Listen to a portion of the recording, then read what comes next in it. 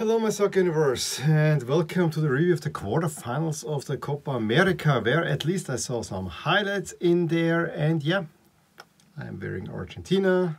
Messi is one step closer to maybe his first national senior title. That's the way I should say it. However, as we will see, there is a big stumbling block probably on his way. I'm still here with a few guest teams. 4th of July I'm recording this, so I think the Americans make sense here. There's an Australian in there, but I have good news. There are 3 South American jerseys coming, 2 of which will probably arrive in such a fashion next week that I decided to hold off the jersey review already for that, and you'll get it in the run-up to the final that I'll do this Copa America jersey review. But I really want to do it. I have everything prepared. But I actually want to do it in such a way that I can give you a lot of different, more South American background and not have some guest teams in here as well. So that is kind of exciting.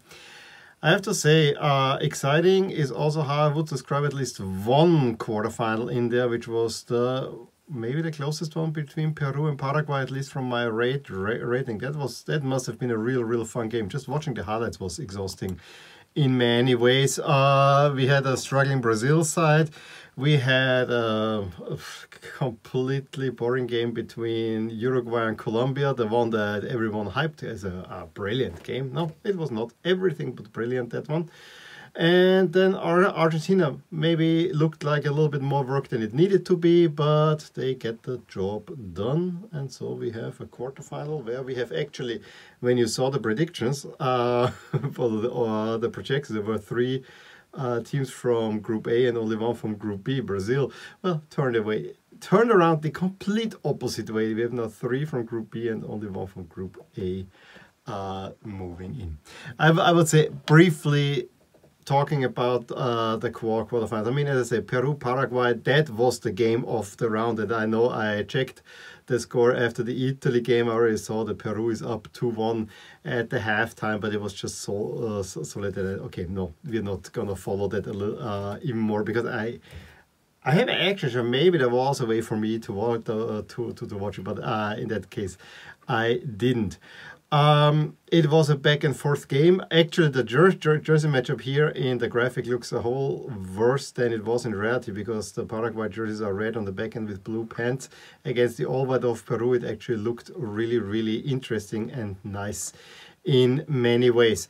My favorite feature of the Copa America, although I don't want to see this instituted at the Euros and so on, is after 90 minutes it goes straight to penalties. Which makes, I think, a lot of sense, because there's a lot of travel. You don't want to tire out the players. And maybe considering the 2 Swiss overtimes that we saw at the Euros, maybe it's not a bad idea to ask the players, do you want to play overtime or shall we go straight for penalties? I think we could institute it.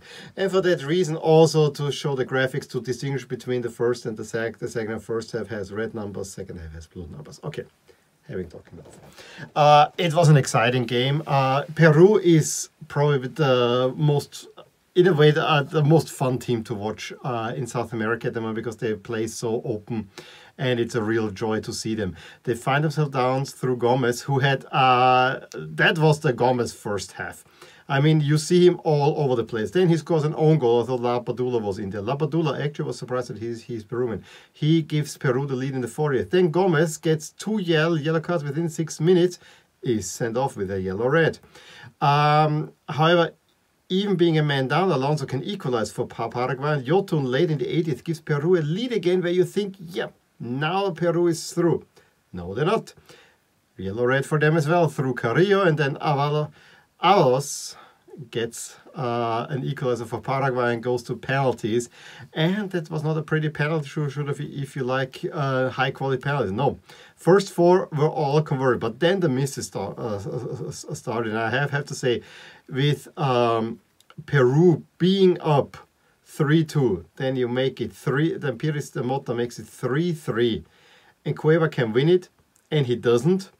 That's actually not a good sign. But fortunately for Peru, Espinola and Tarapco can send them to the semi-final. The second one, second or even the third one in a row, and I know they made it a few times that far.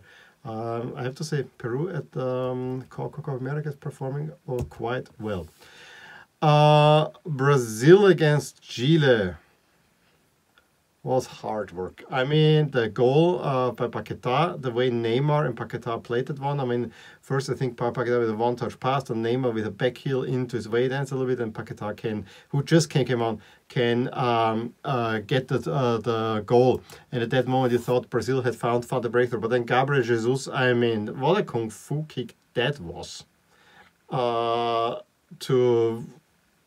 of nowhere. Then Chile thought they had the E equals through Vargas, was called for offset. They once hit the bar. It was really tough work for Brazil to get through, but you know, maybe those are the important wins. But in the end, Brazil makes it around further. As I said, Uruguay against Colombia was a rather dull affair. Spanish referee, you know, there's the Argentinian one, Rapalini at the so with a Spanish referee at the Copa America. Yeah, I think Colombia had here and there some chances and was probably the more active team, but in the end it ends in a 0-0 and it goes straight to a penalty shootout where Colombia converts all of them. Jimenez and Viña miss for Uruguay, and it's a 4-2 win on penalties for Colombia, so they are also further. And then, as I said, Argentina, Messi had a big chance where he hit the post. Then he assists the Paul in the 40th to give Argentina the lead. Again, jersey matchup looks funnier here than it was in reality, because the back of the Ecuador jersey is yellow, so there's way more yellow than it looks like here.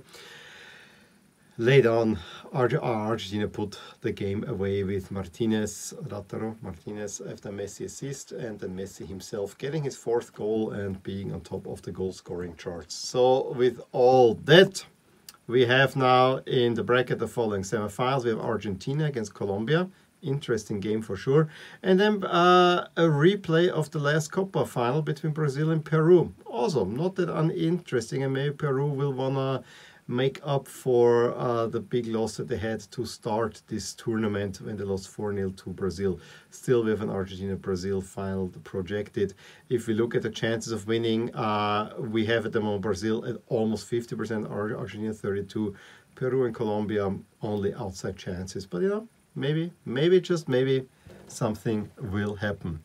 When will those be played? They will, of course, be played on Tuesday and on Wednesday at night, so they come relatively soon. Brazil will play Peru first, and then Argentina against Colombia. Final and 3rd place game will be, you know, Friday, Saturday.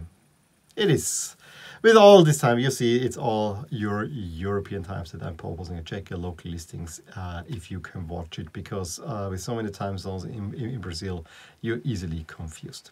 So yeah, it still seems like a Messi v Neymar final, which I think will be super exciting. That would be one that I would definitely want to see. Have to see. I don't like the kickoff time, so maybe I can watch it early. I really have to see if there's some way that I can actually watch this. Otherwise, I'm again with 10-minute highlights in either Portuguese or Spanish, which makes me very excited because I have big knowledge of both languages. Hey, so be it. In any case, let me know what you thought about the Copa. Who do you think will be the winner there? Give me a thumbs up if you enjoyed this video. Subscribe to my channel if you want to see more. The next video will be then jersey review on the Copa, and then we'll finish it up with the final 2 games and maybe a little bit of a final thoughts on it as well. I will talk to you soon. Bye. Hey there, I really hope you enjoyed this video, and if you did, here are some videos and playlists that you actually might enjoy too.